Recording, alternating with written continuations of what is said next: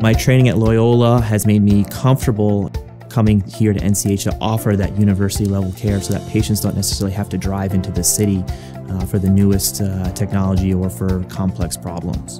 I'm Nader Tehrani. I'm a vascular surgeon here at NCH Medical Group. My favorite part about being a physician is being presented with a problem that directly affects someone's life, researching it, thinking about it, gathering the necessary information, coming up with a plan, and implementing that plan to successfully treat someone's problem, making them feel better or increasing their life expectancy and improving their quality of life. I'm very evidence-based. That's been a big part of my training and part of my philosophy.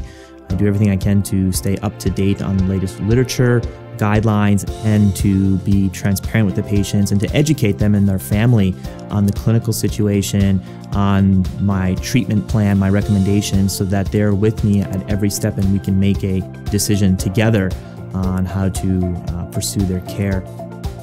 Vascular disease can be presented to patients in a scary fashion or sometimes can be associated with other disease processes that can make people nervous or anxious.